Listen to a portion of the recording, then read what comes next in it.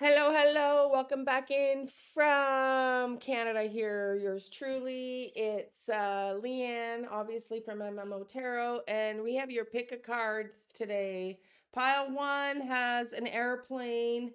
Pile 2 here has a little bunny, and pile 3 has an anchor.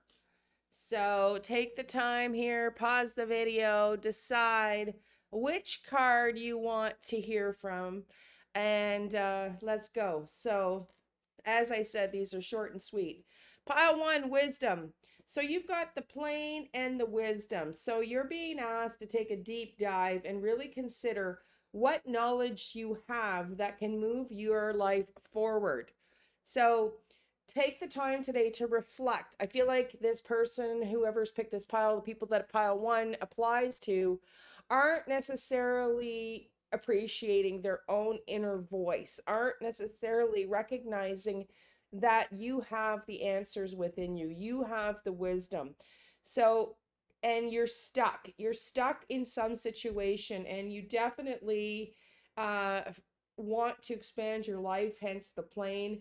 You want to move somewhere, potentially a different location. Some of you may want to travel, but it seems like for whoever pile 1 is, you just seem stuck and you're trying to get out of a situation that you're in, but you do have the wisdom. So you're being asked today to take a deep dive within. You can figure this out. It's a matter of trusting yourself, really following your intuition and analyzing your options. Good luck, pile 1.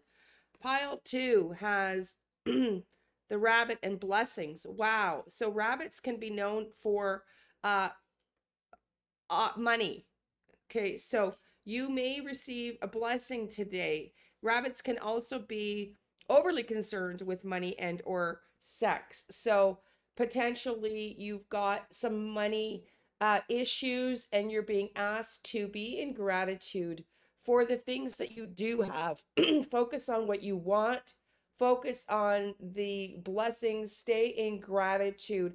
And for some of you, you may have word or a blessing that does come in about an opportunity or about something that will provide you with a little bit more income. So good luck, pile 2. Appreciate what you have. And that is for those of you also, let me just add, because I'm just getting a little bit of another message here.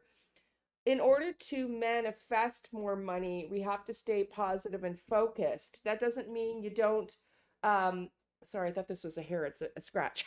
It doesn't mean that you don't get real with where you're at, but it means rather than focusing on what you don't have, focus on the blessings you do have. That is the way to manifest more money, by focusing on what you have as if you have more already. Feel into what it's going to feel like when you do have more blessings. Anchoring an inner peace. Well, I feel like this one applies to me after my upset yesterday. And that is to really anchor yourselves, pile 3, and get grounded. There's something, it's Mercury retrograde, people, still until the 28th, and then we'll be in the shadow period for at least a few days, in my opinion. And this one's a big one. So, go into a deep dive, find some inner peace today, really anchor yourself. Now, interesting that we've got the anchor related to the water, and this is, the inner peace is in the water. So really anchor yourself today. You're really finding it challenging to stay grounded and not emotional during this retrograde, which, y'all, I totally empathize and feel your pain here.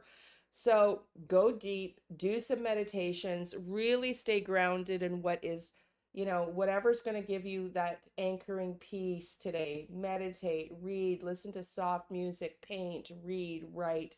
Just stay away from YouTubies, things that trigger you, people and places and events that trigger you, and find a way to ground yourself today.